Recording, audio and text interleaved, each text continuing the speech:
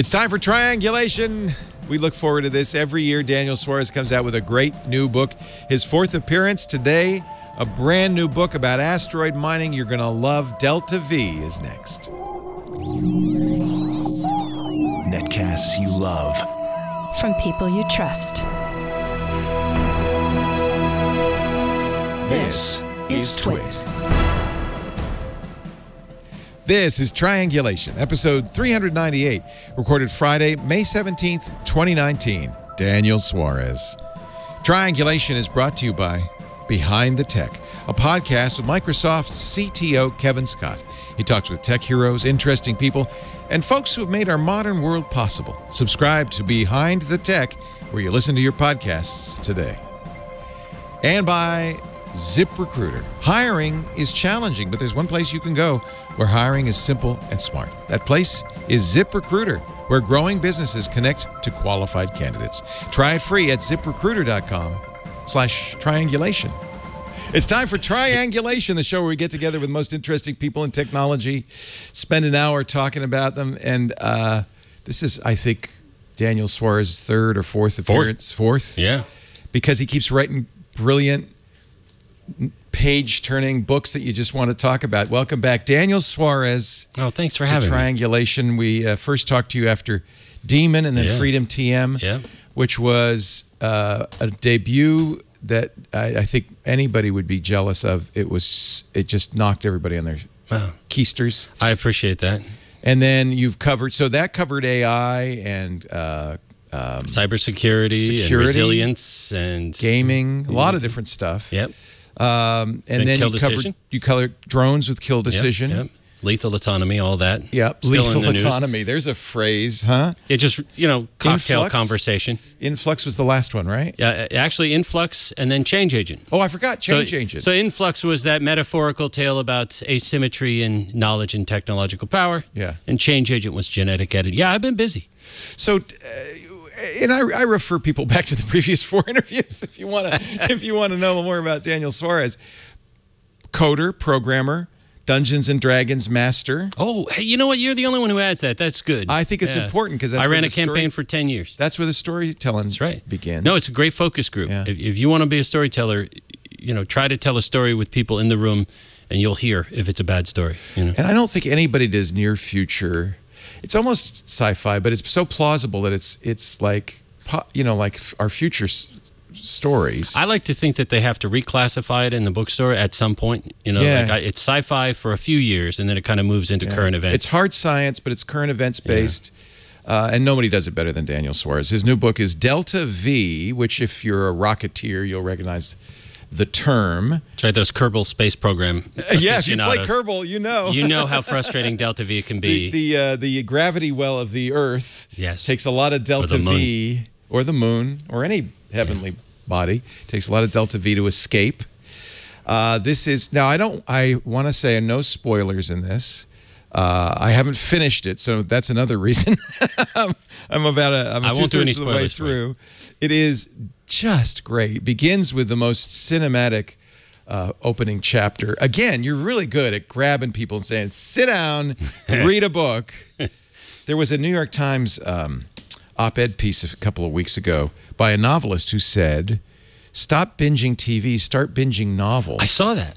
And I thought it reminded me of you, because what happens, a novelist like you creates an environment, if you read it, as most of us do nowadays, 10 minutes at a time before we go to bed. Right before you go to bed. Or listening in the car, at the gym, in little chunks. You don't become a part of a world. Yeah. And the spell is not cast. Is that true? As you're writing, are you... I mean, I know the people who are reading your books are unfortunately probably piecemealing it, but you're creating a world. Yeah. Well, what I try to do is cast that spell. When I'm writing it, very often, I'll try to get in the zone. So I tend to replicate that in the creation of the book. So I will write for 18 hours at a time very often. And really, it's in the meat of that where really... Because you're in the flow You're at in that the point, flow. And you're completely absorbed. Because really, the fascinating thing about books to me, or the written word in general, is, and this is just going to sound horrible when I say this, it is hacking in a way. all we're trying to do is replace reality for the reader. Yeah. I mean, think about it. You're reading what printed matter on a page and replacing your experience of reality with a fictional one.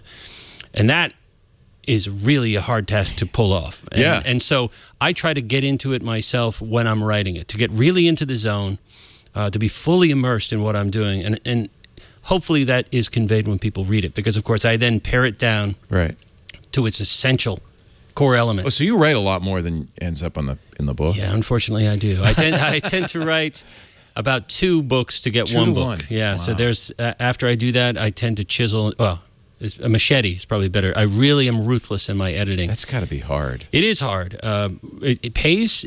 It's good to have a skilled editor and an editor who understands what you're trying to do and understands your unique voice. So with code, if you chop out the wrong thing, it breaks. Yes. So it doesn't compile. Code tells you. Yes. The same thing happens though with, and I think we've all experienced this as even if you're watching a show like Game of Thrones or you're reading a novel, if there's a discontinuity, something that doesn't quite fit, and it takes you out of it. That's what Twitter's for.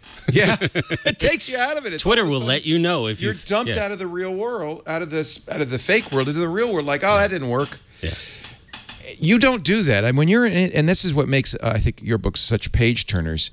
You do get immersed, and you're in it, and it becomes very genuinely real. And there's no false notes. And that's really got to be hard to do, especially if you're cutting stuff out. Yeah. Yeah, see, that's the key. You have to be honest with yourself. You have to be able to assess what you're doing. I think, actually, that's one of the most useful skills that a writer can develop, is an ability to gain perspective on their work by putting it down and coming back and honestly hacking into it. And can you see it with a fresh mind? Yeah, I can. I can. How long do you have to put it down? Typically, it's a few months. But this is where an editor is very helpful, because typically what will happen is I'll finish a manuscript and it'll go to my editor. And fortunately, I've only had 3 editors now. And I've been fortunate that my editors have been able to know what I'm doing, and they come back with just a few notes that help me more rapidly arrive to conclusions that I generally agree with. So Dutton is your publisher from day one? So they've published 6 books of mine. Wow. And it's been a good relationship. They had faith in you. They did. Because you were unknown. I was self-published back when it wasn't cool. It was on a blog, right? Chapter by chapter? No, I didn't do chapter by chapter. Instead, I was much more of a masochist than that. You put the whole thing out at once? Okay. So going back into the day, this is 2005, 2006. I self-published it, again, before the Kindle. I think it was just starting the Kindle. It might have been just before. Because I worked in logistics as a software guy, I figured it was a logistical problem. A book was a logistical problem. And so I did it with Ingram, I think it was. And they were co-located right across the street from Amazon in Tennessee. So I did all the research for that. And they would only work with companies. Well, that was fine. I had a company. And so I published it through my own press. Wow. And then we just tried to push it. And Dutton found it that way? Yeah, what happened was it started to spread through Google and the tech companies, and eventually Wired Magazine did an article on it, I think in May of 2007. We were selling thousands of copies a day. That's such a great story. Yeah, and it did change my life. It's so much easier now, though. Well, yeah, it is. There is definitely an on-ramp, let's put it this way. There's an established progression of how you move your career forward using both social media and self-publishing, all of those things. Although it might be, there's more competition, so it's harder to stand out, too. There's little of that signal-to-noise ratio that when I first did that, I think it was not so much a well-trammeled path. Yeah. It was a little rare for people to do it the way I did it, and it worked. Thank God it worked. Thank God it worked. We would have lost such great stuff. Oh, my God. So this one is about...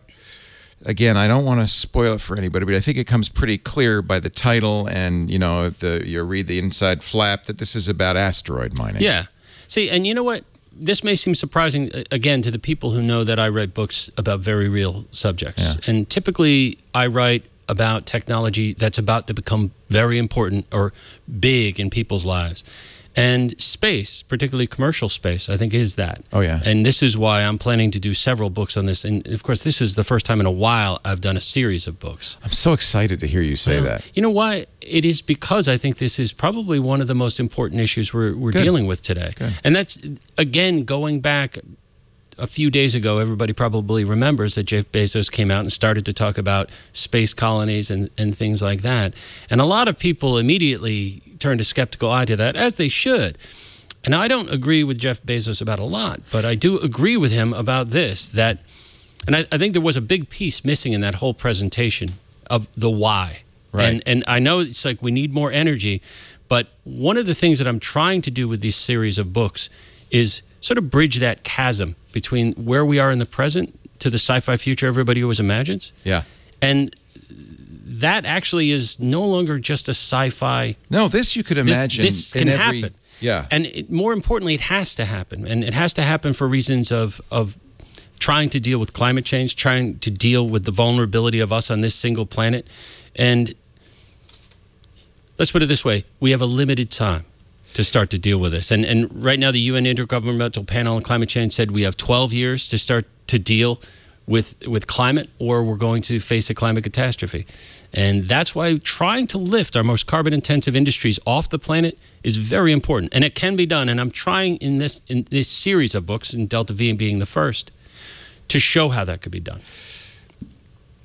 All right, but I want to warn people, despite all the good intentions of this, it's really great to read.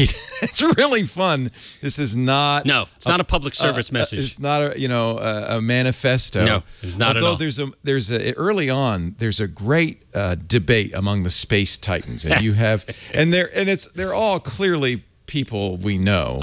Are they? Well, at least one or two are.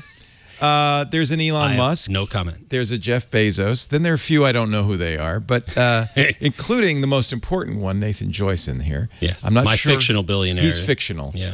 But thank God he comes along. But the debate among the space titans, and it's moderated by a NASA scientist. One of them, clearly the Elon Musk type, says, we got to go to Mars. You got to colonize Mars. Mars is the future. Everybody's got to go to Mars. And another one, probably the Jeff Bezos type, says, yeah, but first we're going to do space tourism.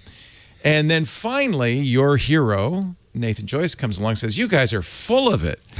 Neither one is viable or going to change the world. Yeah. And see, it's funny when you go and talk to scientists and entrepreneurs. Is that debate going on right now? See, the reason I put it in the book is I don't think it's going on right now. It should be going on. It has to be going on. That's why I wanted it to be a public debate. So I threw all of that evidence in.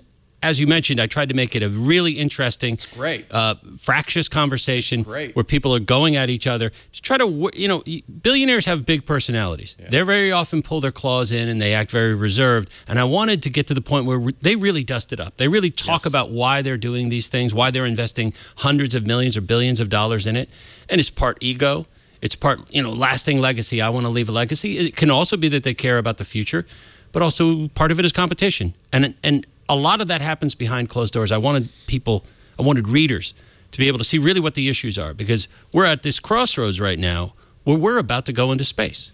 It's interesting, though, that you want to move the debate along a little bit. I do. You don't feel like it's going in the right direction. Well, as I said, I think time is a factor. And again, forget climate change even. I mean, we have the potential for war, the Kessler syndrome. That's, where all the satellites blow up. A space war could create so much debris that we can't even get out of our Well, we just saw with atmosphere. India testing, and of course, America's done this, the USSR has done this, and we're going to see continued tests with ASAT weapons that could trap us here on this planet in just a few years.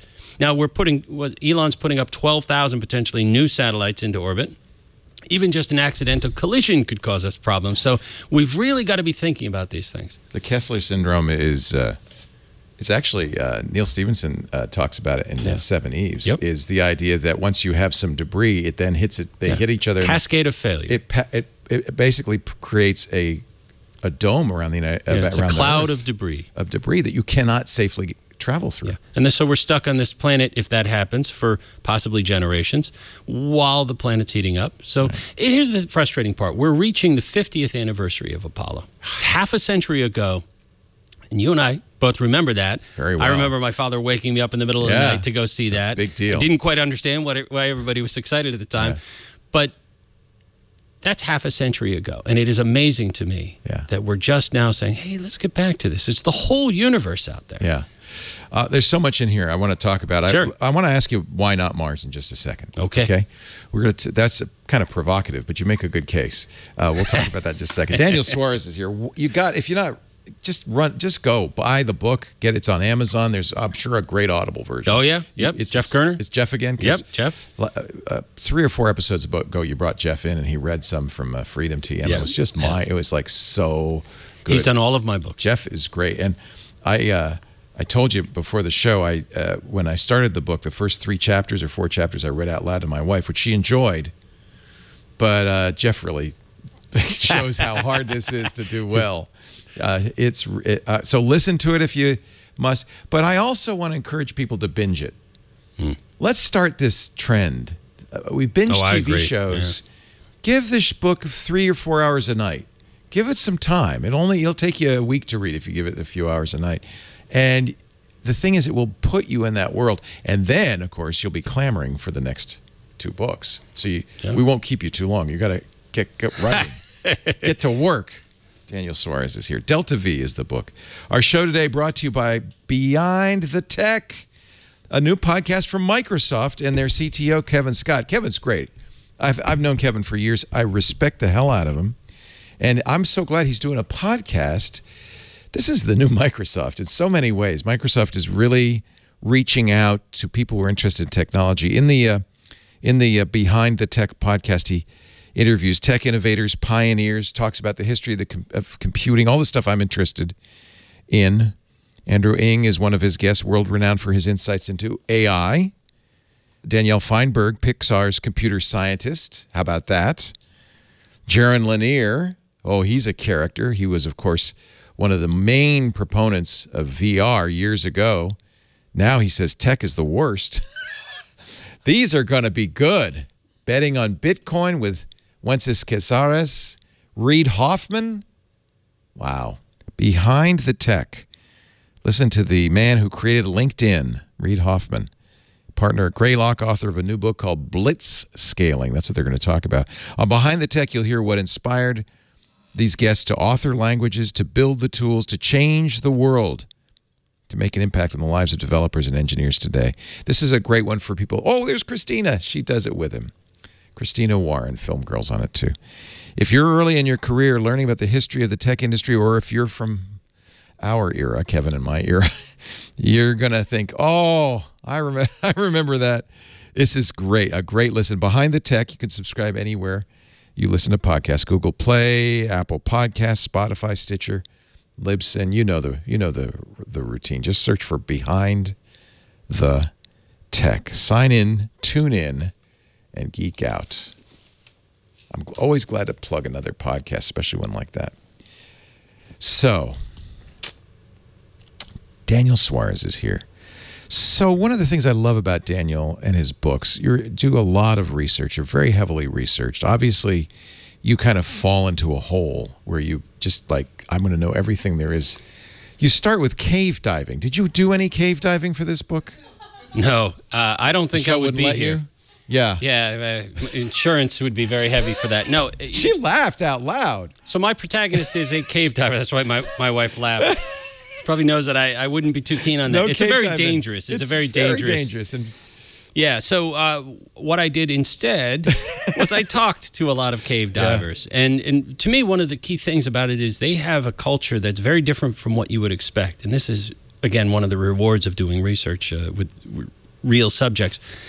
In this case, I always thought that was a adrenaline addiction. Yeah. That people were just the thrill, but that's not it at all. And as a matter of fact, numerous cave divers told me that if you are feeling adrenaline, you've done something wrong. You should have a dead calm. Yeah, this focused. It's sort of a heightened reality, as they describe it. You describe it beautifully in the book, where your senses narrow down to just the next thing, staying alive, the present. Right, and it's very calming, the way they describe it. It sounds like it. And I don't think I would be calm if you do it right. But you have to become so skilled that you can rely upon your knowledge, that muscle memory that you're going to do it, and you can be in the present. I would constantly be thinking, oh my gosh, the air. And, so no, I didn't do diving myself. That's perhaps too much immersion. The story in here, and I don't want to talk more about the cave diving because I don't want to give anything away, but the story in here is so plausible, so realistic, and yet sneaky as hell. So it's really, I think you did a marvelous job. But I don't want to spoil it for anybody, because the revelations in the book as you read it are great. There are moments where you go, oh, nice. Well, I will also point out that the science in here, everything from the trajectories, the technologies, they're all real. They either exist as prototypes, or in the case of the trajectories, they're all real. Doable. So these could happen. Everything's doable. As a matter of fact, everything here is doable with technology we already have. So this is the frustrating part to me, is like, why aren't we doing it? We should be living in a much more interesting world. And this book is my effort to try to make that happen. Well, there are space titans. There is Elon Musk, and Elon's really pushing to go to Mars. He says that's what we got to do. Yes. I have read others who said no one understands how incredibly difficult living on Mars would be. It is not a sensible long-term escape plan. Well, yeah. Neil deGrasse Tyson himself, he was saying, if you are feeling enticed to live on Mars, go live in Antarctica for a few years and see how you feel about it, because that's about 100 times more hospitable than Mars. and that, and again, really... well, we could terraform it. Well, again, that's going to be thousands of years. And then, of course, the response to that is, why don't we terraform Earth to try to fix it? We could fix it. That'd be a little cheaper, and it's much closer. But, here's the thing. When it comes to Mars, or any planetary body, it was Isaac Asimov who talked about planetary chauvinism, this idea that we have this inclination that we should be living on planetary surfaces. Planet. Yeah. And I don't think we necessarily do. I think we use just a tiny fraction of the Earth's mass to live on, and we're trying to keep it healthy. So if we want to expand industry, expand commerce, and just expand places for people to live, it really does make sense to move out of these gravity wells. And that's really what I focus on. And that's one of the reasons why I'm kind of skeptical, well, very skeptical about Mars. You in the book, you have one of your characters say, the entire planet of Mars makes a toxic Superfund site look like a children's daycare. Yes. Well, that has to do with perchlorates. That's true? Yes. What you're saying? Yeah, actually, all of that science is absolutely true. A lot of people... Nobody talks about Nobody talks about that. But again, when I was doing the research... So perchlorates are what? Perchlorates are a type of salt. It's a chemical that affects the thyroid. So, for instance... It's highly toxic. Highly toxic. If it's in the state of California, 1 part per billion is considered toxic waste.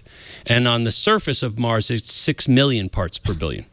So you have a big cleanup. That's not healthy. You got a big cleanup. You got to do. Yeah, you got a little cleanup. Go there. Now, some folks have postulated that we could create a bacterium or microbe that could start to consume the perchlorates. But again, if we're trying to determine whether there's indigenous life on Mars, that's going to completely throw that out the window if we start spreading microbes everywhere. So planetary geologists really want a fair chance to try to determine whether life in the universe is common or rare. So that's just one of the many reasons you don't want to go to colonize Mars. Again, we want to do science on Mars. We're going to visit it. We're going to visit it. We're going to do science, but we don't want 1 million people living there, especially not soon. So what do we do? Well, again, I try to look at it this way. In the age of exploration, the first age of exploration in the 1400s to the 1600s, sailors developed maps of the world that had to do with trade winds and currents. We need to be looking at the solar system from a gravity well map in a way. And that goes to delta V. Delta V being a change in velocity. And it is, in that sense, an expression of the energy it requires to reach various things in the solar system and in space. And if you start thinking about the map of the solar system as a map of gravity wells, here Earth is at the bottom of a 4,000-mile deep hole, essentially, if you had to climb hand over hand up a cliff face.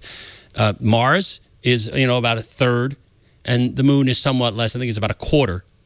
But those are deep gravity wells, and anything we do there, if we want to pull that out and bring it somewhere else, it's going to require a great deal of energy. So mining the moon and mining Mars are also not a Well, see, again, the moon is somewhat better than Mars, but then again, it has not a great mix of materials. It has oxygen, it has titanium, other things like that. But when you look at the mix of resources available in various asteroids, and again, to take an example from the book, the asteroid Ryugu is 450 million tons. And it has nitrogen, it has ammonia, it has hydrogen, it has a lot of things that aren't present easily on the moon. It also has water ice, it has nickel, iron, cobalt. How do we know that it has all that stuff? Spectra. And of course, JAXA right now has a probe, the Hayabusa 2 probe there now. You refer to that in the book. Yeah, and fortunately for this book, I was in touch with the Hayabusa 2 team. They were very friendly. Oh, that's so great. And what was trippy about this is I was writing this book, And I had faith enough in the science and in the spectra analysis that I thought, okay, I'm going to write this book, and it's going to be about going to that asteroid. I sure hope it is exactly as they... So nobody was on pins and needles. Well, maybe the mission control team, but I was right there with them. It's like, hey, I know you have a probe out there, but I have a whole book I just wrote. Please let there be water. So you literally did this before they actually got there. I was doing it yeah, exactly. Wow. So when the asteroid Ryugu was coming into focus, I was finishing later chapters of the book, and I was so pleased that it was as they expected. And when I saw all of those boulder fields, and people who read the book will understand why that's important later, I mean, it's just a cornucopia of boulders. Beautiful. So, yeah, it's Ryugu's a lovely place as far as I'm concerned. Every step of the way. I mean, you're not sugarcoating this. No, every I'm not. step of the way, this is a very challenging thing. Maybe it's easier than landing and living on Mars, but it's not going to be easy. No, and again, we won't be going to these asteroids Will we live on the asteroids? No. See, that's the key thing. Asteroids, asteroid regolith is highly toxic as well. It's an inhalant danger. Basically, what you want to do is... fine. It would get right you want to pull up next to an asteroid, grab and process what you need, and then send it back towards cislunar space. That is the area of the Earth and Moon. You don't put it back on Earth. No, you do not. Because there's a gravity well. Yeah, again, this is a common misconception people have, is that we want to bring platinum and all these precious gems and things like that back to Earth. No. Most of the value is going to be in the trajectory of these resources. You want to bring things like iron, water ice, things that can be turned into fuel. Water can be split into hydrogen and oxygen to make fuel. And so you do this in cislunar space. Yes, you do it in space, and then you consume it in space because we don't have those resources there now. So if you want to build a cislunar economy, and let's say you want to have heavy polluting industry, or you want to build solar satellite power stations that can beam energy, clean energy back to Earth. And again, that type of solar would be 500 to 700% more productive than earthbound solar. You can do that with materials you harvest in space. So we could have a really vibrant, growing economy without further polluting the Earth. We could offer a very promising future to young people, one filled with adventure. That, to me, sounds very appealing. This is not Earth orbit, though. Actually, it is in orbit. See, cislunar space is basically the neighborhood around the Earth and the Moon. So it is orbiting the Earth. But not near enough to cause an issue with the Kessler effect? Yeah. See, if you go out 20, 30, 40,000 miles, you're well above that. The Kessler syndrome typically occurs in low Earth orbit. And so if you're getting out to geostationary orbit, you'd really need a hell of a lot of satellites where if they collided, they started forming a complete cloud at that distance. You do have a Hotel Leo, and I want to say thank you very much.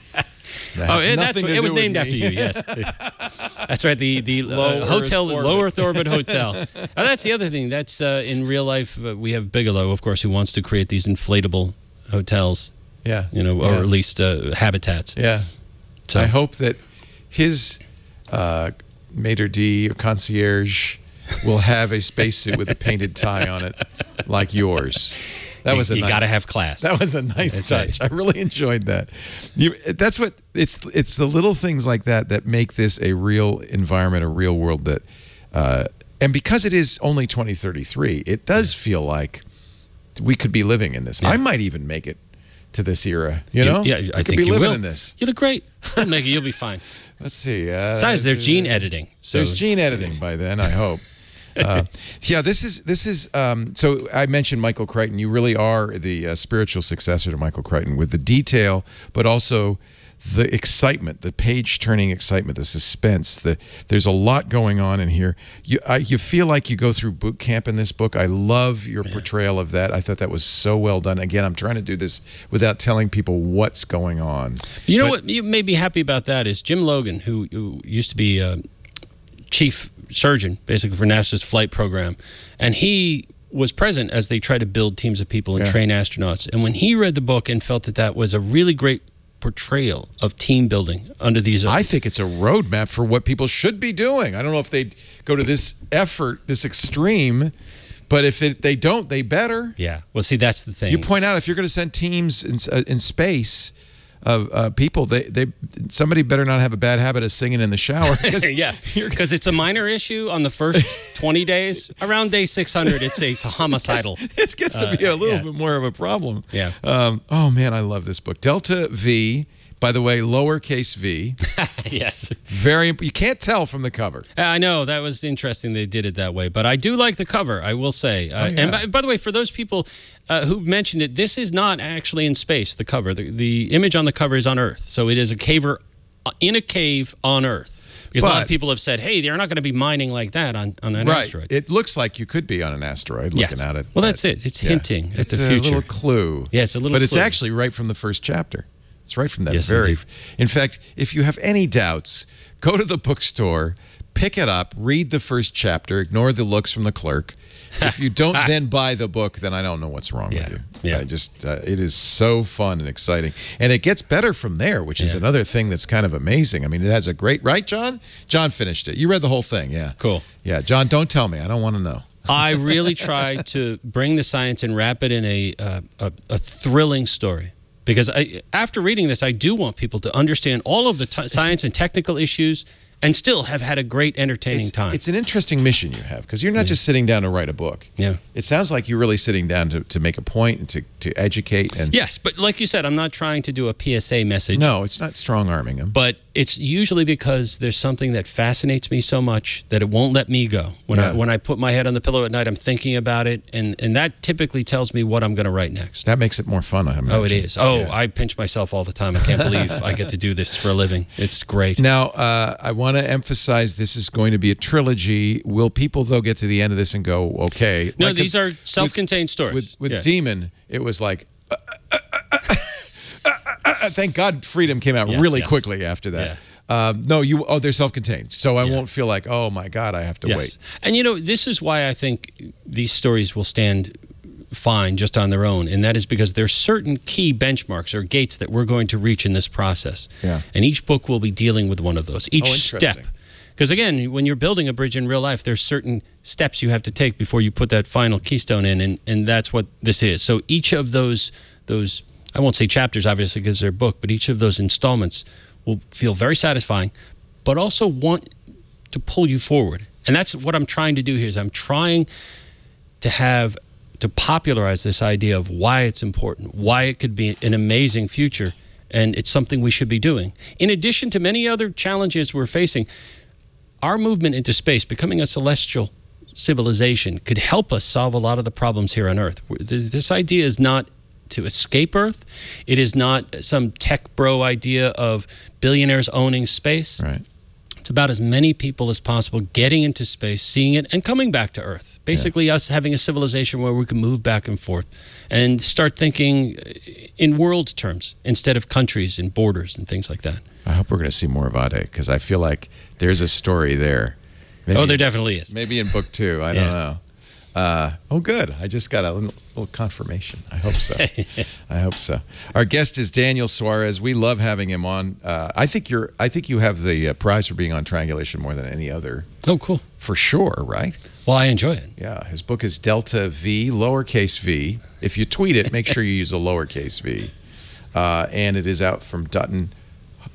You can buy it on Amazon. You can get it at audible.com. It's already out, right, Jeff? It's already out. April 23rd. It came out. Nice. Yeah, so it's out everywhere. Definitely. And you can also go to Daniel's website and buy it there. In fact, do that, because that way Daniel gets a little bit more money, I think.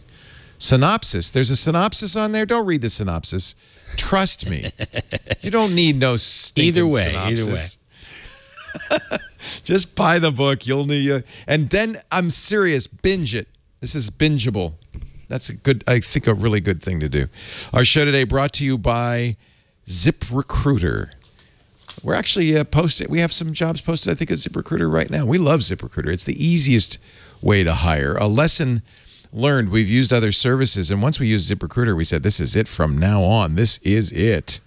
ZipRecruiter. Hiring is important in any business, the people you hire. Okay, maybe you're not going to put them together in an underground simulator to see if they can all get along. Maybe you're not going to do that, but it is important that you hire somebody that boosts your company, that helps your company. You can't hire somebody that's going to bring your company down. That's why the company is made of the people you hire. So that's why it's such an important job. And of course, it's also one of the hardest jobs there is, because usually you're down a person. You've got to go through a bunch of resumes. You've got to interview a bunch of people. ZipRecruiter solves this problem, because with ZipRecruiter, one post gets you to 100+ job sites. Then ZipRecruiter takes the applicants, reformats their resumes so they're uniform, so they're easy for you to read. You can have screening questions, eliminate applicants who just don't fit, and they don't go into your inbox at work. They don't come to your phone. They go into the ZipRecruiter interface, which makes it very easy to find exactly the right person. In fact, as the applications come in, ZipRecruiter analyzes them and spotlights the top candidates, so you're not going to miss a great match. But here's the thing that really makes ZipRecruiter special. They already have millions of resumes, because people post their, when they're looking for work, they go to ZipRecruiter. So what ZipRecruiter does, they use very sophisticated matching technology to look at your job, then look at some of the resumes they have, and to find people that match your job. They have the right experience.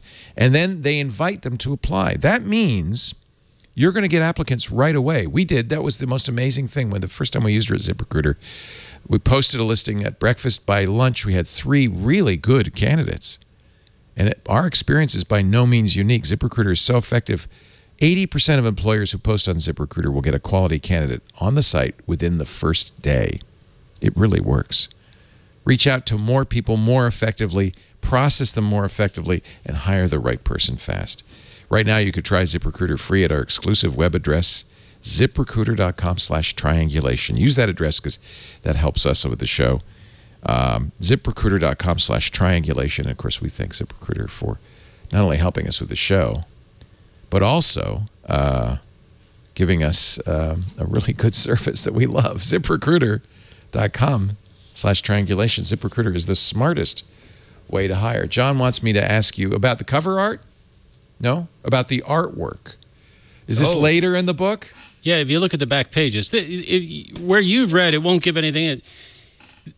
I actually would have loved it if they had an indication that there's artwork. So what happened was I hired a space architect, basically, to design. Don't look at it. I designed it, but he built the models. So, these are real models. Yeah, so... Do you have them hanging in your house?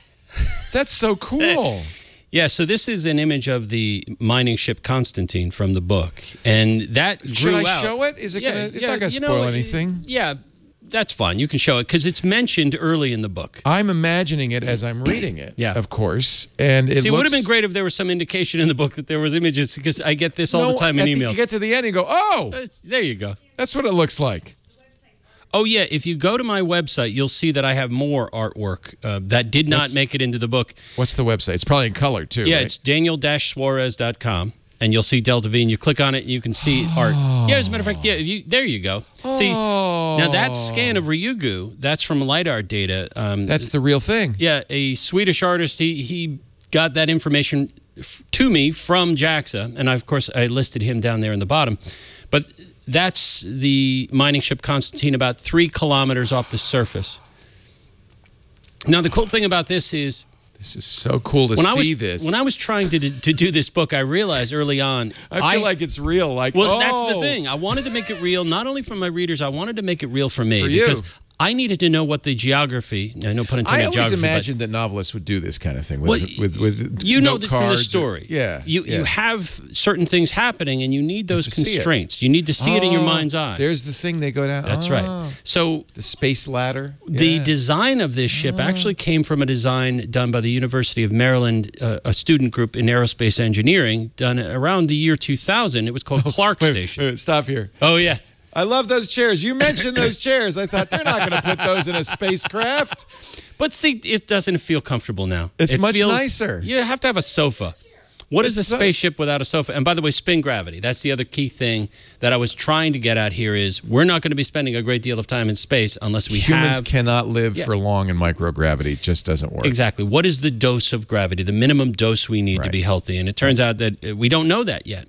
It doesn't necessarily have to be one-to-one with Earth. It could be doesn't less. necessarily, but isn't it amazing that we don't know? And when people talk about LOP-G, that Lunar Orbital Platform Gateway, that I'm thinking the perfect use for that would be to do some spin gravity tests. Because if you're going to be doing research out in deep space, let's find the answer to that question. Because if we find the answer to the question, we can stay out in space longer, maintain our health, all of that stuff. So it's a key question. One of your characters, when that spins it up, they say, this is what I was evolved for. It's true. And it's what we were evolved for. Yes. So much is predicated upon us having essentially 1G, but maybe less. We don't know how much less. It's not hard to do 1G. I mean, it's 3 revolutions a minute. Yeah. Again, what I try to do with these books is really help people understand, sort of viscerally. In this case, 200 meters is about the minimum radius that everyone can tolerate. That's those arms that for are spinning. extended. So the radial arms spinning about a 200-meter radius, and of course my ship is 106 meters because of course my crew people are not typical people. They're very average. Yeah, they're very unusual people. But again, they're mountain climbers, they're cave divers, people like I feel like we're spoiling it. Stop the interview now and just come back after you've read the book. I don't want to spoil it because it's fun. One of the great things about my job is I get to read books before they come out, and so it's good because I don't have to worry about spoilers. I don't think this is spoiling anything. No, I don't think so.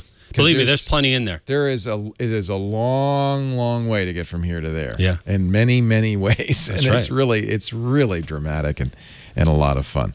So you're going to continue with the idea of, I guess what you're building is a structure of what it would look like if we go into space and what it should look like if we go into space. Yes. And what are we doing there? Like, what's the urgency? Yeah. And I think there's both urgency and lots of work to be done. Yeah. And you can just tell me when I geek out too much. No, don't geek out. I mean, don't not geek out. Geek out. So if we go back to 1977, there was a book done by Gerard K. O'Neill, and I can't remember whether Jeff Bezos brought this book up in his presentation, but a lot of this book looks back to that, and it was called The High Frontier. Yeah. Now, this is 1973. We had the Arab oil crisis. America was rationing gas. Right. We were very worried about availability of energy. And at around that time, he came up with the idea, along with Peter Glaser, that we could, with the technology we had, put these very large orbiting solar platforms in deep space and beam energy back to Earth and provide all of the energy we'd ever need. Now, we could do that with 1970s technology. The technology has only gotten better. And we can absolutely do it. And, why aren't we doing it? But see, that's the thing. A lot of people think about that and say, well, that just sounds kind of crazy. I think it's crazy that it is completely possible, and it's still in this sci-fi category as if it's Star Wars. It's not. And again, I'll step through the technology. When we have a power plant here on Earth, let's say it's a coal or natural gas plant, half of the energy is just frittered away by thermal energy radiating heat, waste heat from that plant before anything is sent down a transmission line. Now, if you had a 1 kilometer wide solar satellite power station and you were beaming the energy back to Earth by microwaves, you have about 85% efficiency from receiving it in what's called a rectenna on Earth. And all that is it looks like chicken wire strung, and it can be off the ground, so still 90% of the sunlight could come through. You could have it over crops. And it can absorb that energy. And also, you don't need so many high-tension lines because you can split the beam and have it go to various cities. So you don't, distribution's a lot easier. Exactly. And, of course, it's not adding any additional heat to the Earth because that sunshine was going to hit Earth anyway. You're just converting it and focusing it so that the microwave energy hits this rectenna. And it's more efficient. And, we could power the entire world. The entire world uses about 18 terawatts of energy. Each one of these stations could be 600 megawatts. That's 30,000 of these way out in deep space. Now, that is a tremendously exciting project for all of humanity to engage in because we would solve our energy problems. And I think in the process, we'd have to work with people from all around the world, and it would bring us together in, I think, a very important task, which is trying to preserve our home world. Yeah. I hope we don't get to the point where it's such a crisis we can't do it. But see, that's the urgency. And I think you've hit upon it right there. There are a number of things that would prevent us. We have a window of time right now, and I think we have to think bold about space. Yeah. Not just going to the moon to, again, walk around and maybe set up a research station, but think even bigger than that. It's interesting. The ideas are there. Yes, they are. And so is a lot of the technology. So what's missing? Well, I think a willingness, political or otherwise, to spend the money. And I think... Take Mars. Mars colonization, I think a lot of the resistance from, let's say, investors to Mars is, what's the business case for Mars? Right. Because, okay, you're going to start a colony there, but I don't think there's a real business case for it. And if we go back again to the age of exploration, the first age of exploration in the 1400s, a lot of that, Christopher Columbus was looking for gold. He was looking for money. And then later they were looking for slaves. They were looking for spices. It was all of these things. Business. Exactly. Yeah. Now, fortunately, in space, there are no indigenous people who are going to be abused by this. There are resources out there. One of the key things about asteroids, is near-Earth asteroids have a chance of striking Earth and killing millions and millions of people or exterminating us as a species. So the idea of availing ourselves of their resources seems not at all troubling to me. At the end of the mining, is there nothing left, or do you just take what's left and you push it away? Or well, what's amazing, and I go to some detail in the book, depending on the asteroid, you can use almost the entire thing. And what you can't directly use and convert to resources, let's say oxygen, hydrogen, nickel, iron, or whatever, can become radiation shielding. So simply that mass can be used either to help spin a ship or withstand galactic cosmic radiation. So literally everything can be used. It's just how useful is it going to be? It is a hazardous place out there. There's microasteroids, there's radiation. It is incredibly deadly. It's trying to kill you every single second. It is a sucking void where if you just relax your vigilance, you'll be dead very soon. I always laugh, actually, whenever I see references to this suicide pill that they supposedly send asteroids. Believe me, all of space is a suicide pill. You just open your helmet, you'll be done. You'll be unconscious very quickly. But it's that challenge of trying to keep ourselves alive. I mean, we have gotten very good at staying alive here on Earth. Now the climate is changing on Earth. We better start understanding how to survive in an extreme environment. And space is a really great place to practice. If we build enormous O'Neill cylinder-sized places, we can start experimenting with climate and understanding ecosystems and biomes.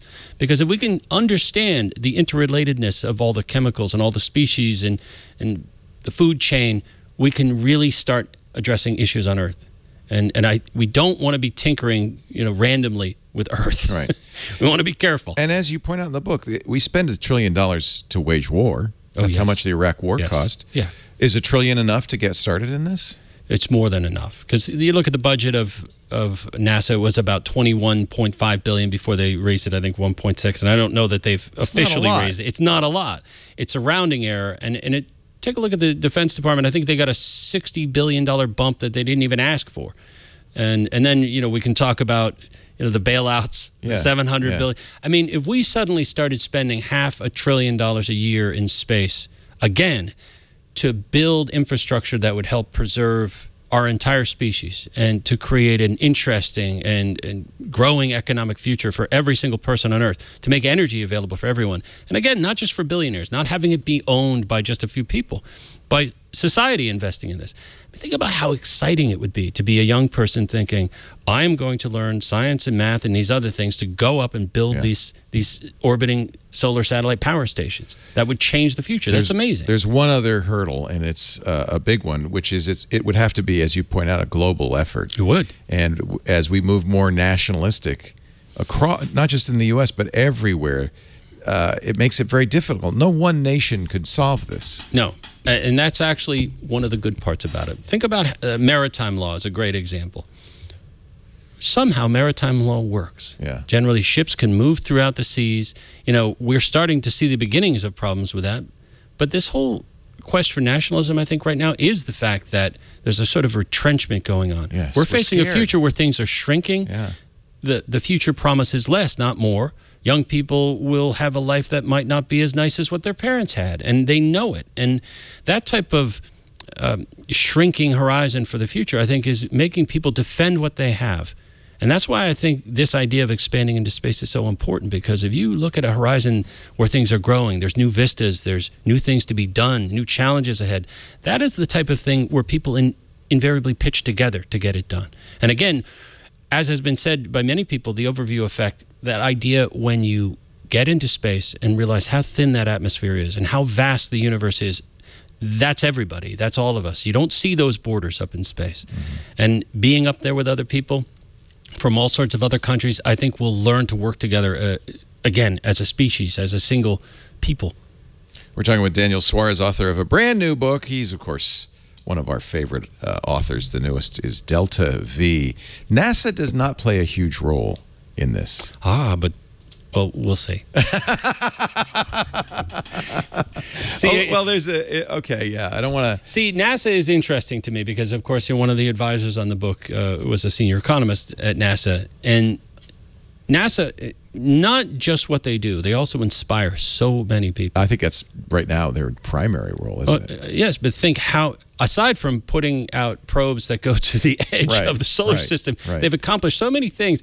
I've had a number of debates with people who take umbrage with NASA about their inefficiencies and things like this, but we're talking about a federal agency that has to deal with kind of a crazy funding mechanism where in order to get something built, you have to divide it into like 20 different congressional districts, and so it's not going to be optimally efficient, and that's not how they would set it up if they had a choice. But they also take the blame for it. So, yeah, there's been some inefficiencies. We look at the SLS system, thing like that. But I think we always need to have a national space program, as most nations do. Space is going to become only more important. So it can't just be the profit incentive. We need to do some space exploration, pure exploration, expanding knowledge. We need a mix, basically. And we're going to see a burgeoning private space industry. But NASA will always have a role. I think they're always going to be the ones pushing that outer frontier. Is Luxembourg a fictional thing in here, or is it real? Because you do it so well, I can't tell. So you make me very happy, because the fact that you're asking me that question, a lot of people think Luxembourg, and they get it confused with Liechtenstein, and they think it's postage stamps. Well, it is pretty small. No, it's not postage stamps. It's pretty small. But they were the leader in communication satellites. Back in 1985, I can't remember the exact name, it's SES, but it was a consortium of investors decided to take a gamble on this crazy idea of having privately owned communication satellites. And now they make a couple $2 billion a year in royalties from that. So this tiny nation has the highest per capita income in all of the EU. And it's because of their boldness in space, among other things. They do a number of other investments. But the point is, in this book, they are doubling down on that investment in space. And we've seen that in real life. I think it was 2017, they had I think it was called The Space Law, very originally named, where they want to be the friendliest nation on Earth to anyone who wants to go out into space and bring resources back for use, not necessarily to Earth, but for use in space and building things. And then, of course, arranging the financing and all of that stuff. So you didn't have to just become an expert in science. You also had to become a legal space law. I'm a masochist. I don't know why I do this. But there is a body of knowledge. There are space lawyers, There's yes. space law, and there are space lawyers. Yeah, I'm sure that I can't wait to see the first television show that's like, space lawyers. You have a space lawyer in here who is a great character, one of your best. Really a fun character. I really enjoy him. Yeah, it's the Better Call Saul of space. He's the Better Call Saul of space. That's awesome. So, is this going to be hard for you to write 3 books on this subject? No, it's going to be hard to write less, probably. Here's the thing.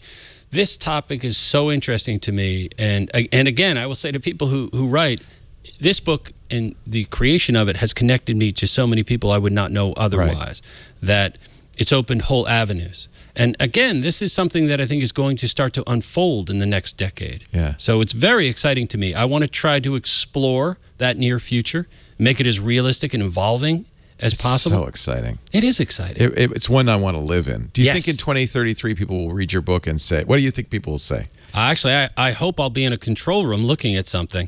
And I hope they'll say... I guarantee you, there's a 12-year-old going to read this book that in 2033 will be a mission commander saying, thank you, Daniel, because if it weren't for you, we wouldn't be on this mission right now. If that Wouldn't that be awesome? That would be... My job would be done at that point. Yeah, no I'd kidding. be very, very happy. No kidding. I think that if you look at what inspires geeks and scientists and coders and so, it often is the science fiction they read as teenagers. Well, it's for me, definitely.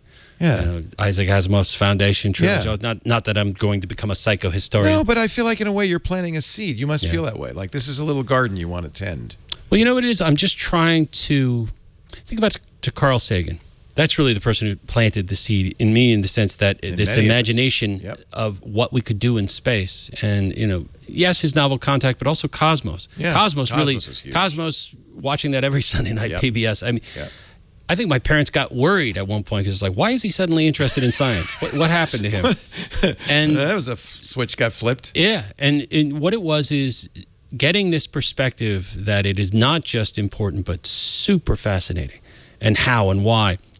And that's all I'm trying to share. I've done a lot of research in this, and what pulled me into the research was meeting interesting people. And it's my previous books that typically connected me to these people. Yeah, so in that way, one book leads to another. It builds on the other. Yeah.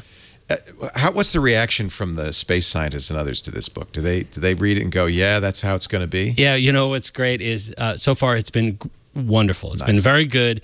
Some really tough characters in terms of don't hand out a lot of praise, not very forthcoming in that, have been kind to this book. And again, Jim Logan's a good one.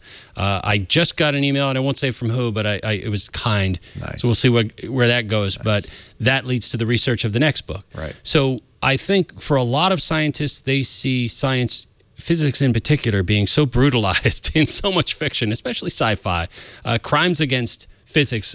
There should be a website. That's the worst. There should Crimes be a website against physics. Because oh my God, nothing throws you out. Isn't it the worst? It's like you're watching something and like, well, okay, that's a concussion right there. There's another concussion. Yeah, exactly. Yeah, Bollywood also has fascinating physics when it comes to dancing. And I think I just recently put up a GIF for anyway. But the point I'm sure being, Carson has it somewhere. Yeah, you know the one where they take that catapult, they have the warriors launch over the, I don't know how you People search. don't understand acceleration very well. Yeah, exactly. It'll push your brain. But again, or deceleration. What gets me about that is you can talk to physicists. They will talk to people. Sure, but they're wary. They are wary because I think for a lot of people who've been technical advisors, let's say on major films, their name goes up on the credits, but that doesn't necessarily mean anybody listened to them. So in some ways, their name goes up there, and it might not be technically accurate. So I really love trying to do something where the science is real, because those constraints, to me, heighten the story. The fact that the characters have to deal with real-world constraints. Do you ever watch a story where you just felt anything could happen? Yeah, and so there's no tension. I don't like that. No. There's no tension at all. No. It sucks all of the tension out of the story because, of course, they're going to win. They'll just fall on the back of a passing bird and they'll be fine. And that's I don't like that. Aria ex machina, as they say. I just read a really interesting piece, and I'm going to throw this at you. This is maybe something you'd want to think about rather than having to answer off the cuff, but I'll give you a chance. By Zeynep Tufekci, who's a really brilliant sociologist. She said the problem people are having with this season of Game of Thrones. Do you watch Game of Thrones? Oh, we're talking about this now. Okay. Am I? Yeah. I've watched every single episode. Yes, continue. And I won't. No spoilers. That's right. Yeah. But she says that the thing that people liked about Game of Thrones for the first 6 seasons was that it was sociological, not psychological.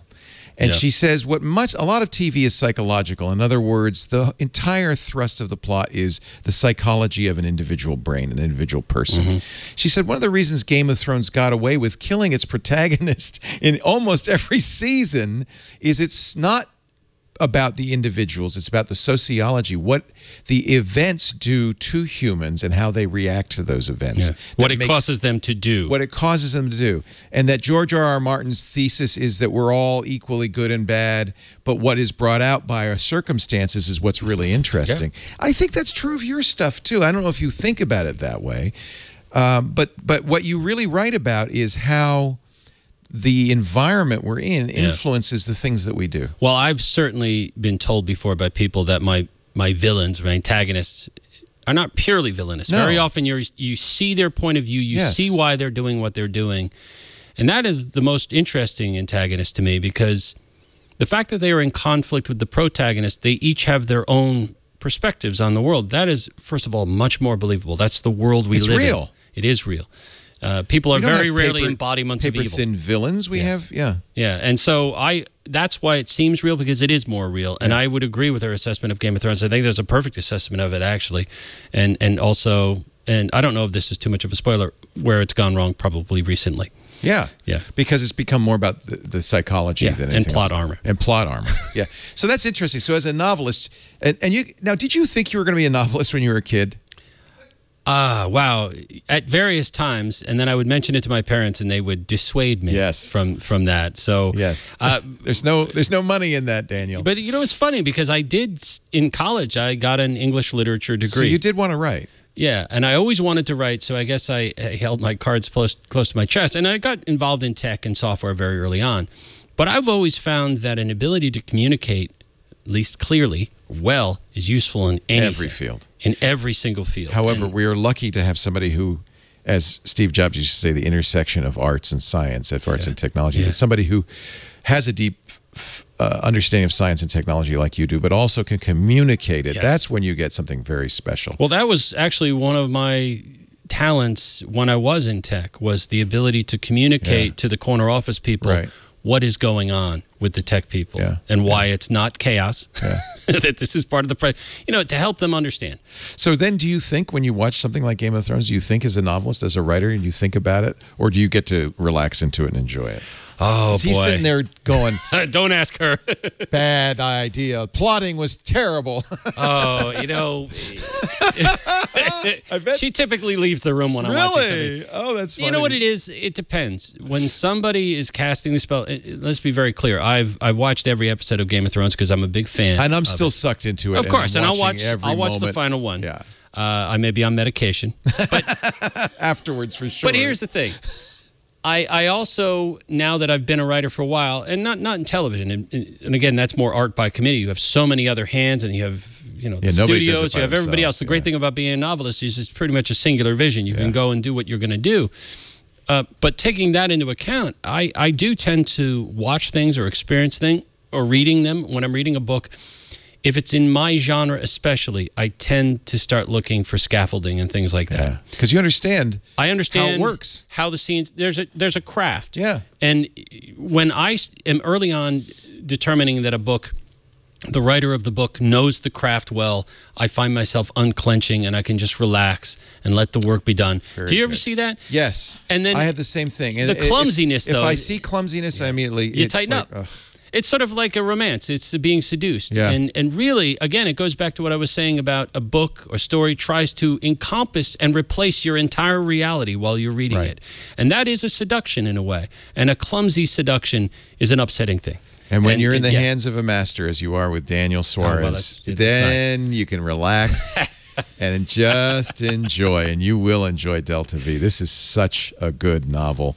I hope it becomes a great success, and maybe even more hope that the message is heard, because it really is an important message. I think what you're saying is vital. And also an exciting one. Yeah. And again, I like the... very exciting. I'd like to be in that world. Yes, and as would I. And so this is aspirational in the sense that I want other people to feel this excitement. Again, it's an uncertain undertaking, but it's one we must do. It's an adventure. Yeah. And if you think about young people, I think young people want big things to do, where success is not necessarily assured, but if they achieve these things, they've accomplished something great. I mean, who doesn't want that for their life, right? So yes, that's what I'm trying to do in my own small way with this book. Godspeed. It's awesome. And I think one of my favorite moments is the text message, "We're heading to the store. Can we pick anything up?" is just, when you get there, you'll know. Delta V. Huh? Well, I didn't say what the response was, but I'll bring water as the answer, yes. Daniel Suarez, Delta V, such a good book. Please read it and read the next one and the next one after that. And if you're a young person and you get inspired by it, go do it. We need you. We need you to do it. Thank you, Daniel. Oh, it's my pleasure. Oh, it's always a pleasure. We do Triangulation. Kind of our new time is Fridays, 11:30 a.m. Pacific. That'd be 2:30 Eastern, 17:30 UTC. If you want to watch live, twit.tv/live. There's a live audio and video stream. And there's a chat room, always. But when there's a live show on, that's usually what they're talking about at irc.twit.tv. You can get everything on demand. If you're listening on an airplane, I know a lot of people do, to Triangulation, go to twit.tv/TRI. That's where all of the shows are. There's several hundred of them now. Some of the most interesting conversations you will ever hear. I'm not the only host. Megan Maroney, Jason Howell, Jason Howell, and Denise Howell, no relation. All three of them do shows as well. And I think we really just get a great body of stuff in here. So please stop by on a Friday morning, or download your favorite episodes of people you're interested in and listen to Triangulation. Thanks, everybody. We'll see you next time. Bye-bye.